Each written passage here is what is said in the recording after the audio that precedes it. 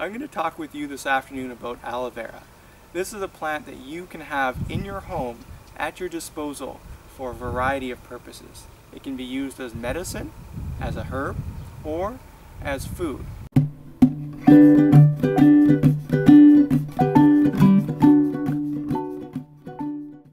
Aloe vera has its roots in Africa. Most of the familiar plants that we are currently using, the cultivars, have originated from Africa and were actually bred by the Egyptians. Aloe vera has spread worldwide and is found in Africa, in Asia, in Europe, as well as the Americas. Aloe vera is a desert, subtropical, succulent plant within the lily family.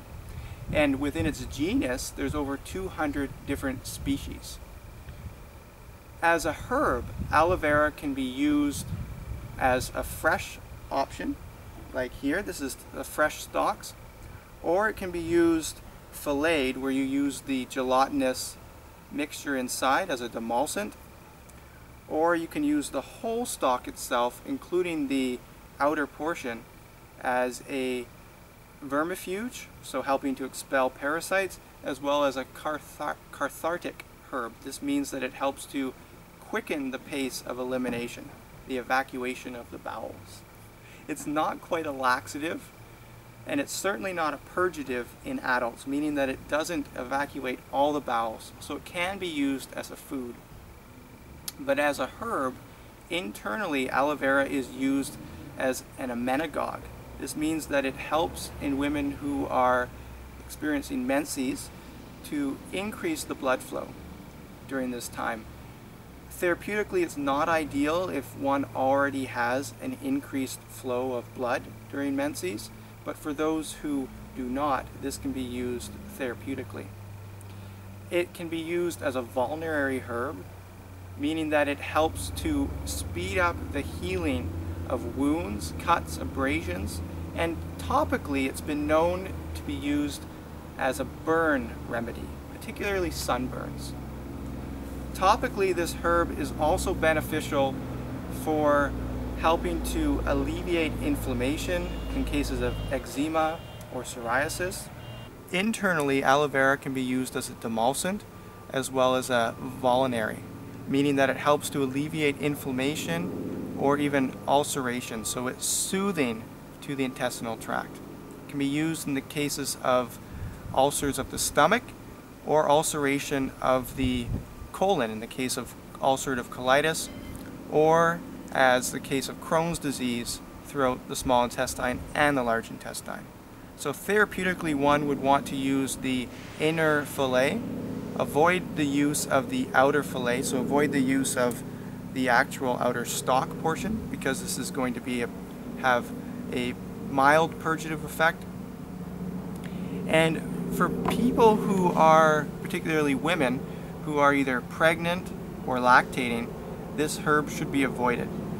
In the case of lactation, it can pass on to the child and act as a strong purgative, which is not good for young children. And in the case of pregnant women, it can actually trigger uterine contractions, so it should be avoided altogether. As a food, this plant has been used from the ancient Egyptians to the Essenes and the Greeks.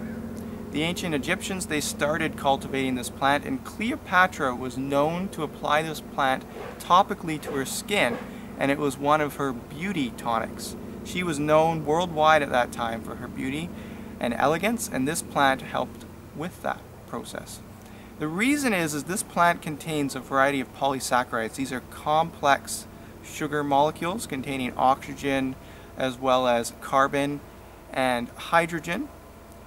Their long chains are particularly beneficial for the skin, for the muscles, as well as the tendons, so it helps in flexibility, increasing flexibility in the beauty and the growth of the skin. And it's also seen to be beneficial for the brain and the nervous system as well. As a food, aloe vera is useful in reducing weight and gaining lean muscle mass. It can be used For longevity, in the case of the Essenes, aloe vera was one of their primary foods as a herb, and the Essenes at their period of time were known to live anywhere between 100 to 125 years of age. This is in a period of time where the average lifespan in that region, it's a Jewish sect, so around Israel, the average lifespan in that region was only 39 years. So I can't say whether aloe vera was distinctly responsible for this, but it's certainly a superfood worth considering. So I hope you try it at your home.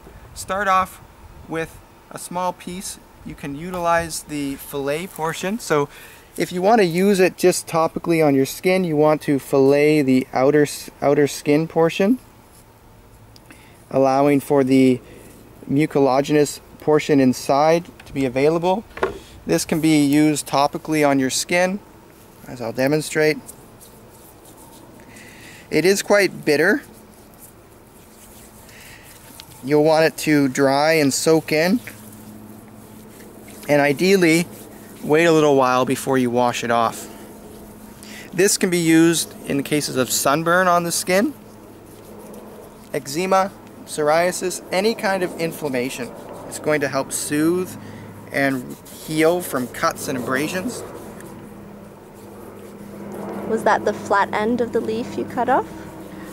It doesn't really matter. All I'm doing here is I'm making the fillet portion accessible. So I've basically used up all the gelatinous portion. I could experiment with taking the other part of the skin off again, so not to waste it.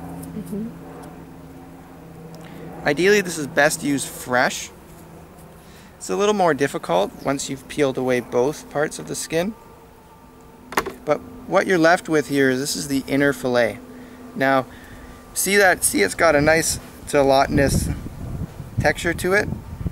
You can use that on the face now that the skin's all gone. Now, if I wasn't to have used this on my skin, you could actually eat this inner fillet. Add it to a smoothie in small quantities to start. I wouldn't recommend just eating it outright because it's extremely bitter and is very, very strong to the palate. Mixing it with some fruit or some greens will be helpful for taste.